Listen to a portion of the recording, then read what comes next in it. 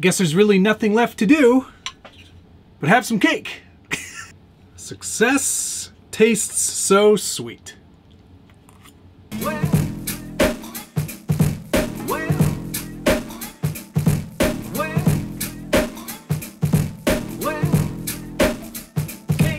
Welcome back to the Scale Builders Guild. Thanks again for watching. It's episode 8 and the finale of the Vanquish VS4-10 Fordyce budget build. This one with Josh from Harley Designs, as always. And if you are familiar at all with our budget build-offs, you know that this one is totally different. We used the Wheel of Fordyce, praise be to Wheel, to determine how much money we had to spend each weekend, what ridiculous tasks we might have to undergo each week in our efforts to upgrade and make the Vanquish Fordyce our own. Now this comes as an RTR, of course, but this one is obviously quite different from that now. Lots of changes over the last 8 weeks. And for the last week, if I'm honest, not much really changed for me. A streak of excellent spins led me to what you'll see next. Roll the tape. Am I spinning for you? Is that how you want this? You want this to go down that way? I don't, because there's no way that I could spin badly. Already. There's no way you could spin badly 8 times? I've already done 8 spins. There's no way it could be 8 in a row. Like, it has to be a good one this time.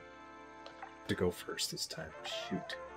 Right, well, I love the wheel, and also my truck's done, so it doesn't really matter. I've got ideas for next week, but I don't really need to do anything because everything's already finished.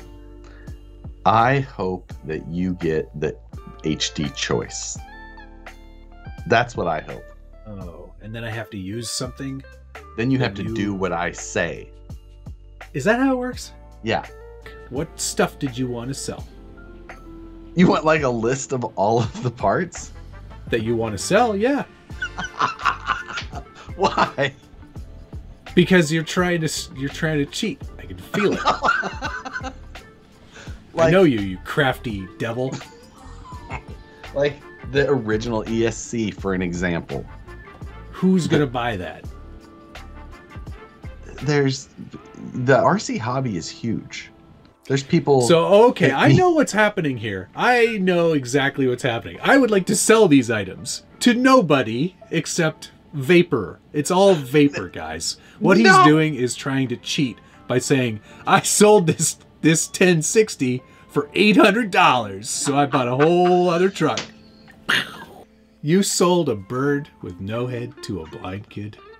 Budget build is a fair and real contest, and you're trying to sully it. Did you go watch that video I sent you the link to?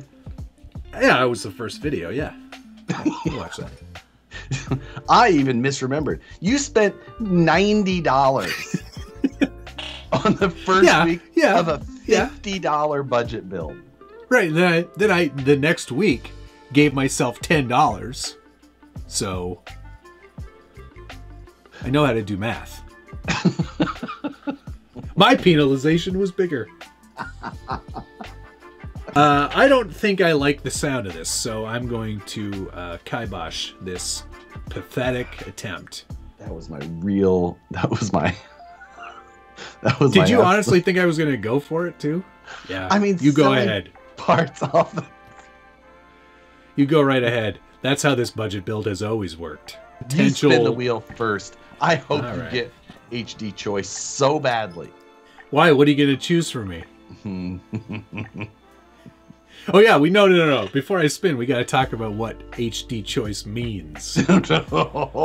I think when we did this originally, HD or SBG choice meant you had to use a part that the other person told you to use. Not random, I'm going to make you do your next part blindfolded. You're not going to like...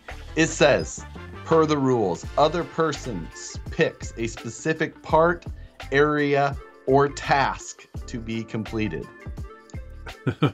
With the intention of that task being part of the truck. Because if it's task and I get it for you, I'm going to make you run 20 kilometers with that Fordyce. All right, praise wheel. I've had a really fun time doing this, and it doesn't really matter what I get, but here we go. Here's the spin. Oh, it could matter.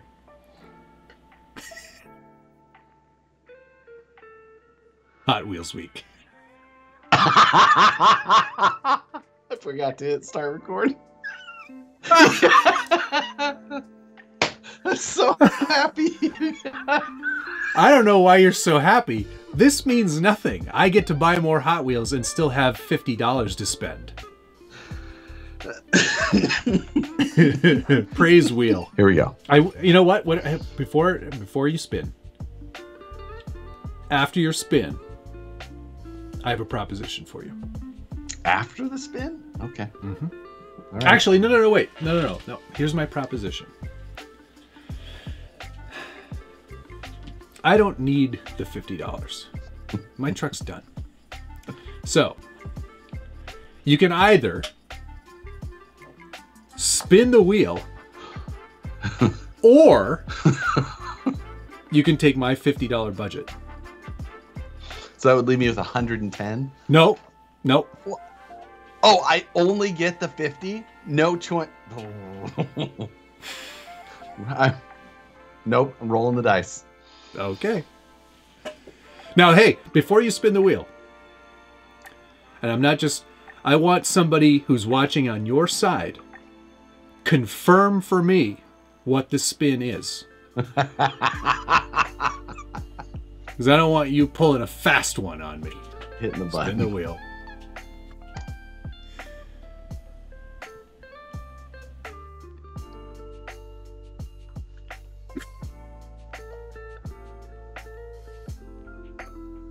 I'm not saying.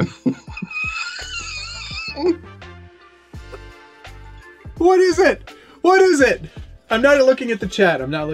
What is it? I'm letting your chat tell you. You can't even say it? It's that bad? Oh, yes. Oh, yes. Oh, yes. Yes! SBG choice. Wow. No. Oh, man. You should have taken that $50. Oh. I'm not smug. I'm just happy. As you can see, Josh got exactly what was coming to him. SBG choice. And I chose for him not to do anything ridiculous. I could have been mean, but you know what? The wheel's been good to me. I'm not going to possibly ruin that for the next budget build, because honestly, the wheel giveth, and the wheel taketh away. So for the final challenge, SBG choice, that's where I get to choose something for Josh to do, and I chose to make him design and print and add the actual wheel to the truck in some way. I'm really looking forward to seeing what he did, and you should really go check out his final video. I'll be sure to put a link down in the description below. Now, on to changes for me this week. I got Hot Wheels week again. Lucky me. So $10 of my budget has to go towards Hot Wheels. But you know what? The truck for me is basically done. I've done everything I wanted to do to it. I've added a new servo. I've got a great ESC and motor. I've got kick-ass wheels and foams and using the stock tires. I've done a lot of cosmetic changes. I've got a full interior. I've got a driver. I've got a tonneau cover. Really, honestly, done just about everything I wanted to in this truck in 7 weeks. So this last week, I decided to splurge a little and spend a little bit extra money on the old Hot Wheels. And I picked up one of these, the new Hot Wheels RCs. And of course, it's a Porsche 911 GT3. I do like Porsches. And this one's actually in that lizard green that I painted last year's comp trucks in. So it's kind of cool to see that too. This claims to be 64 scale. It claims to be radio control. I haven't even taken it out of the box yet. I wanted to see if this was any good. And if it's got potential for changing some existing Hot Wheels, maybe we can get all these electronics into something else. That would be pretty cool. It's got... you can play with it on the tracks if you want, or you can just drive it around on the floor. It's got a USB charger and a turbo boost. So, kind of keen to see how this goes. It's like a toy review that I wasn't expecting I'd do. You know, I made this knife. Cute. Neat. Cute. Looks just like a Hot Wheels, only slightly bigger. Huh.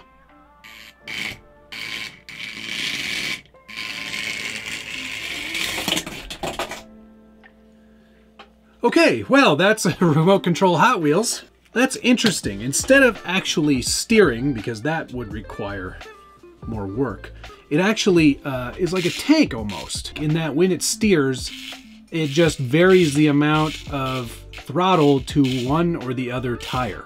It doesn't actually turn the wheels. That's how they get around trying to fit all that into a tiny little car.